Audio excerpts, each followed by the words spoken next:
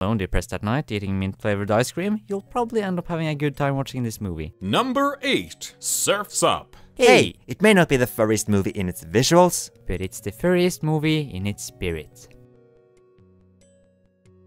Number 7. Bolt. As a kid, I never liked this movie. However, as a furry, hell yes, give me this shit, I need it. In Bolt, we follow Bolt, he is the best to go. The best. Yeah. Number 6. Robin Hood.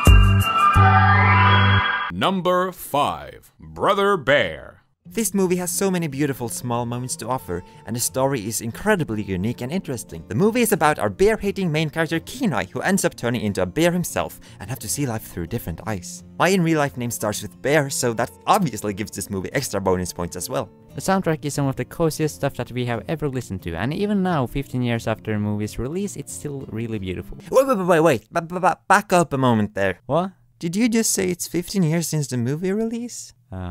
Yeah. It's been 15 years? Yep. Really?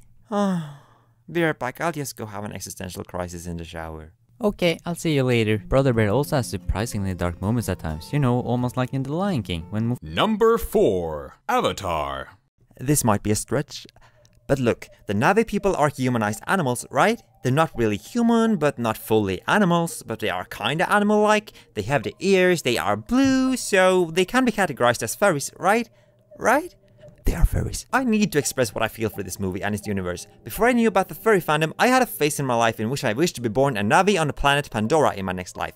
I was hecking ready to join the hecking Avatar fandom and make myself an Avatar persona. A Navsona if you'd like. And also it's only 2 years until the next movie in the franchise releases, so it's almost relevant to talk about right now. I can't lie, I am dangerously hyped for Avatar 2.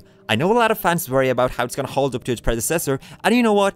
I worry a lot too. I worry a lot! And now it's time for some honorable mentions. Cow Gang. Hell yes, fighting cows. The Fox and the Hound. the cutest movie about a friendship ever made. Shrek 2. Shrek 1 was great, however in Shrek 2 you have double the fur. Balto. This is another furry movie, you should watch it. Ice Age. Sid. And now, for the final top 3 furry movies. These are movies of perfection, and are objectively the best furry movies ever created. It doesn't matter that you don't agree. This is official, and written down in furry law, so there's nothing you can do about it. Let's go. Number 3. Madagascar 2. Know what's good? Madagascar 1. Know what's even better? Madagascar 2. This movie. This movie. I can't. I literally can't. On a scale of 1 to 10, I can't. But I'll try. The feels this movie gives me is out of this world. It was like having all of the 8 Harry Potter movie feels in one movie. But it's not Harry Potter, it's a movie about a lion and Africa and dancing and stuff. But Madagascar 1 was cool, but this one has a story and a soul and everything nice, and it's just... It's my entire childhood in one movie. And the music, oh my lord, the music! The music in this movie will always water our spirits and make us ascend into a different dimension. Hans Zimmer has really worked his magic into this movie, and I'll go back to Africa anytime. Beep. Number 2. The Lion King.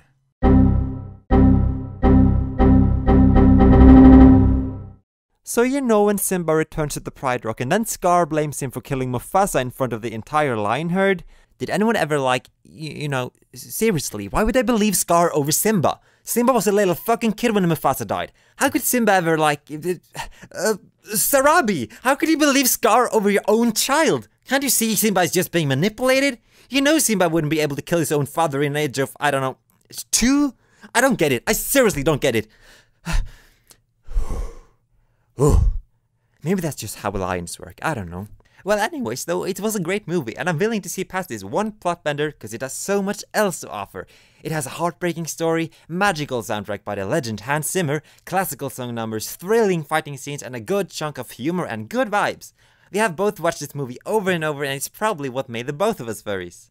Number 1. Rocco Doggo. Didn't expect that, eh? Or you know, maybe you did. It wasn't that hard to... But anyways, Rock Dog. We freaking enjoyed the beans out of it. There's fun and popping animations, amazing characters, and just... It's so amazing, and it felt like listening to a Beyoncé song. Or you know, it felt almost like watching a Beyoncé song, because it's just like... Yep. This movie is just glorious, honestly. It's so perfect. And the song Glorious is incredibly glorious as well. I have listened to Glorious on all languages available and have lost count long ago on how many times it has lifted my mood while roaming the roads. I may have been a little possessed if I'm gonna be honest, but that's just healthy. Some reviewers may not like this movie, but shh.